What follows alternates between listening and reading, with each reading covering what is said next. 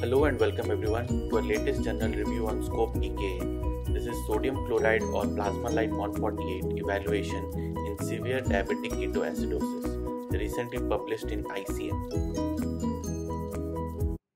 Current international guidelines recommend sodium chloride 0.9%, that is normal saline, as the replacement fluid of choice in diabetic ketoacidosis.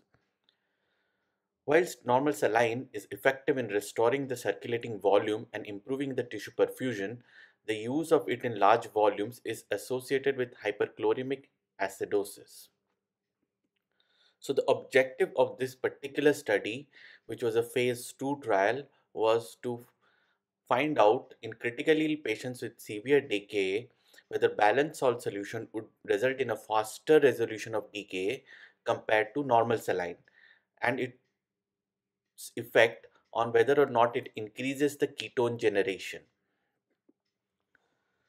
It was a cluster crossover open label randomized controlled trial comparing the use of Plasmalyte and normal saline for patients with severe DKA, which was conducted in 7 Australian ICUs over a period of 13 months, which included 2 6-month intervention periods and a 1-month washout period. So this shows the first initial month of 6 months of normal saline followed by 6 months of balanced salt solution. This initial months were randomized, and there was a 1-month period which was for washout to get over the practice which was already going on. The inclusions: all patients with age more than 16 years who presented to the emergency or the ICU at a participating site during the intervention period with severe DKA. Severe DKA was defined as a arterial pH less than 7.25 or a bicarb less than 15 and or blood glucose of more than 14 millimoles per liter, with a requirement of ICU admission in according to the judgment of the treating physician. Exclusion criteria: age less than 16 years, who has previously been included in the same trial, contraindication to either of the fluids, a suspected diagnosis of hyperosmolar hyperglycemic non-ketotic syndrome.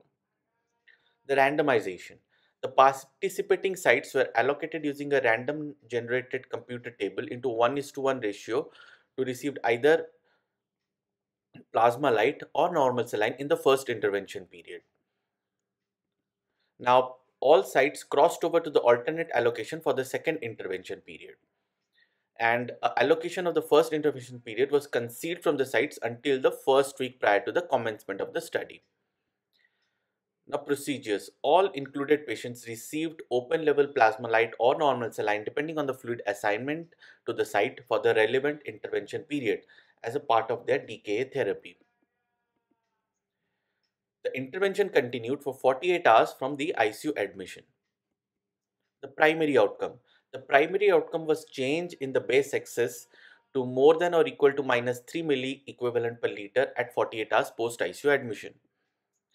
The sensitivity analysis for the primary outcome were change in the base excess to more than or equal to minus 3 milli equivalent per liter at 24 hours of post ICU admission, and fulfillment of the ADA criteria for DKA resolution at 24 hours, that is plasma glucose less than 11.1 millimole per liter, and two of the following, which were plasma bicarb more than 15 or a venous pH more than 7.3 or an NGAP less than or equal to 12 milliequivalents per liter. The safety parameters which were looked at were severe hypokalemia defined as potassium less than 3 millimoles, hypoglycemia, hypophosphatemia, hypocalcemia, and persistent ketosis, which was blood ketone concentration more than 1.5 millimoles per liter at 24 hours post ICU admission, or any adverse effect deemed by the treating clinician to be related to the administration of the study fluid. So coming to the results, total 12 ICUs were invited to participate. Out of this, 5 were excluded because 3 declined and 2 for other reasons. Total 7 ICUs were randomized.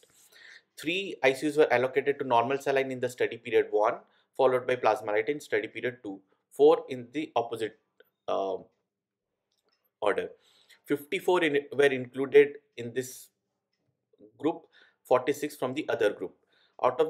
after doing all the exclusion and all, 42 patients were included in the normal saline group and 48 in the Plasmalyte group. So coming to the demographic profile, the age was around 36 to 38, mostly female, slightly higher, 55 to 57%. Type 1 diabetes was the most common presentation, around two-thirds of the cases. Newly diagnosed diabetes was slightly around 10%. Previous DKA admissions were around two-thirds. Body mass index was around 22.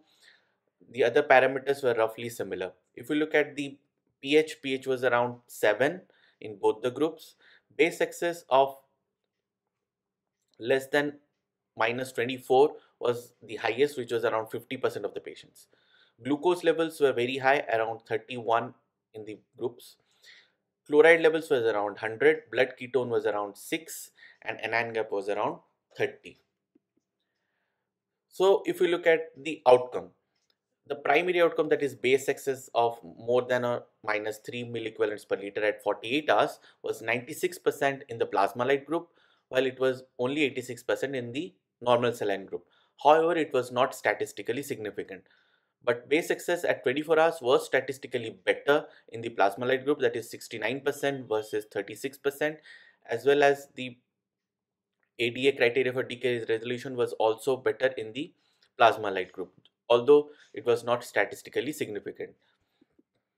If we look at the change in the pH, there was a definitely better pH resolution in the Plasmalyte group, seen here in the red line, as well as the base excess recovery was better. Both of these were better. However, the anion gap and all was rest bicarb was similar types. If you look at the sodium levels, blood glucose and the ketone levels, they were roughly similar. There was no greater ketone levels because of giving Plasmalyte. However, the chloride levels were significantly higher in the normal saline group. If you look at the ICU discharge,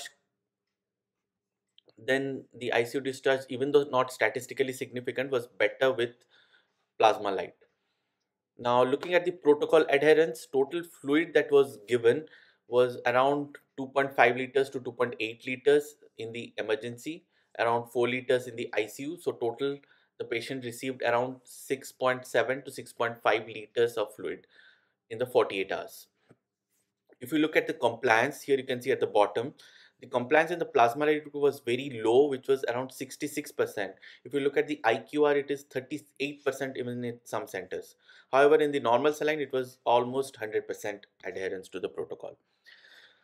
If you look at the adverse effect, they were roughly similar in the both group, not much significant difference in terms of the fluid given. Ketosis, which was suspected could have been more in the Plasmalyte group, was almost same. So there was not much difference. If you look at the renal replacement, slightly higher in the normal saline group, but obviously the population is too less. Now the limitations.